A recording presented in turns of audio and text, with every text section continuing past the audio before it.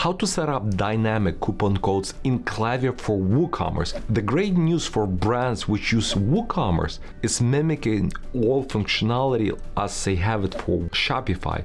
They are going after WooCommerce customers. The integration becomes more powerful for WooCommerce brands. So in this video, we'll show you how to use their new feature, dynamic coupon codes, and our Klaviyo champion Bobby will walk you through step by step how to set it up for your brand. We do ask you to support our channels by liking this video, subscribing to channels, and please also ask your questions below in this video. We do read all of them and respond to them. So now the accounts that are on WooCommerce, we can also create dynamic coupon codes for their flows. These are not meant to be used for campaigns. They're meant to be used for flows. There is different way to create them for campaigns, same as Shopify stores. They need to be pre-populated, so we better use the static code. So those are like basically WooCommerce is now becoming the same thing as Shopify was in the past. So all the options for Shopify are kind of now available for WooCommerce in Klaviyo too, when it comes to dynamic coupon codes, when it comes to campaigns, flows, and stuff like that. So the first thing that we will need is to make sure that the integration between WooCommerce and the account in the Klaviyo account is set up properly, to make sure that the WooCommerce website has an option to create coupon codes, and this is short explanation on how to enable that. And then we need to make sure that we have the coupons tab in Klaviyo. This is a WooCommerce account in Klaviyo. In case you don't see the coupon code, you're supposed to update the integration so the coupon code menu bar can show. And once you go here, you have the option to create a WooCommerce coupon code. It shows here right now because there are none, but if in case you create the coupon codes, you will see the coupon codes here, and the create WooCommerce coupon will be moving here on the top. Process is explained here. Like we already know how to create coupon codes on WooCommerce.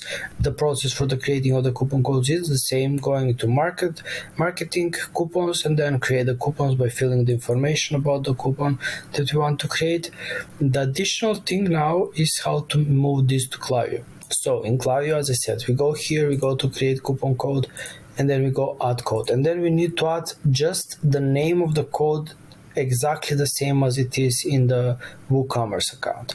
Once we do that and click save, we will see multiple options here. The first thing is these codes are random 10 alphabetical characters. We can add a prefix. Here in the example, they give us example how the prefix looks. For example, JB20, and then all the discount codes start with JB20, and then they have additional characters. One thing about this is that all Klaviyo codes are done with small letters. So in case we create it with capital letters like here, it will still show with small letters. The other thing that we will be able to see, and I will comment on this photo because it's better than just following these things here. So the next things that we will see is quantity, and about quantity, this is how many codes you expect to be needed every day, and I assume like whatever you're expecting, add at least 30% or 50% more. So, or let's say 50 to 100 actually. So if you think you will need 100 codes, put at least 150 to 200 codes in this field.